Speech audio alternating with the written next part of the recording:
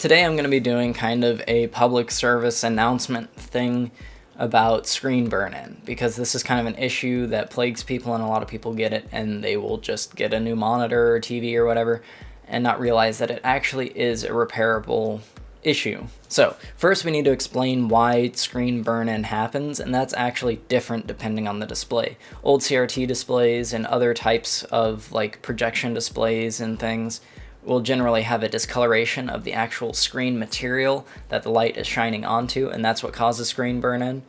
Just from having an image shining on it, it discolors it a bit just from the heat radiation or whatever. It's different depending on what type of projection it is, but that actual screen layer is what will get discolorized, and that is actually not repairable unless you want to replace the actual screen on the TV or monitor. But most people don't have those. Most people have LCDs, LEDs, all those.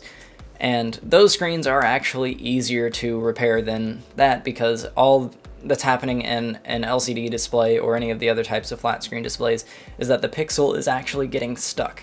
It can no longer relax back to its off state, or quote-unquote off state. It depends. Some screens are still technically on, but it gets stuck out of its off state, and the way to repair them is all the same. Essentially, you just have to try and flash a bunch of colors really fast at it to try and just get those pixels moving again, and in my experience, I can usually fix most burn-ins. Now, if it's been left in an unrelaxed state for a long time and that screen burn-in set there, it's generally harder to get out. But if you realize that burn-in is happening and instantly try to remedy it, usually you can completely get the screen back up and running to its full potential. One of the best ways that I found to run that is just to run a YouTube video, because most things can run YouTube videos no matter if it's a TV. You can run it off your Roku or whatever.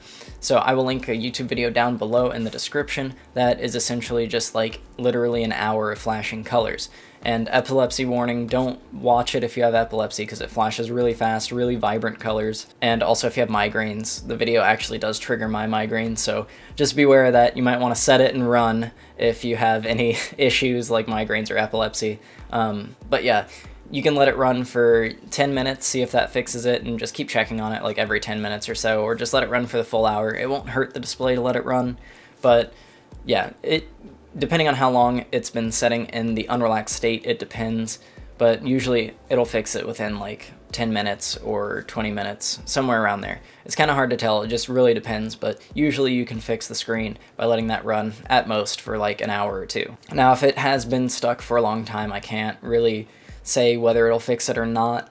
You'll just have to kind of try and just let it run and see if it does fix it.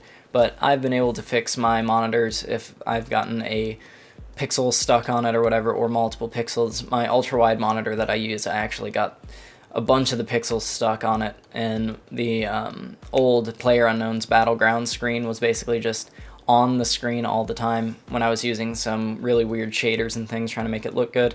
I'd ended up leaving it set there at that screen for like an hour while I was on the phone, and then I came back, exited out of the game, and then the screen was still just a ghost image on there, and that freaked me out because my ultra-wide monitor is my best monitor. But yeah, running that video definitely fixed it right away. So I hope this video was helpful for you guys, any of you that have stuck pixels or screen burn-in or whatever you want to call it.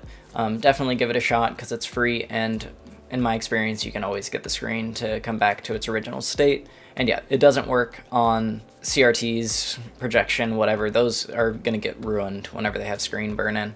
If you found this video helpful, go ahead and leave a like on it. If you like the content on my channel, go ahead and subscribe. If you have questions about screen burn-in or anything like that, I will try and answer them down in the comment section below, and I will see you guys in the next video.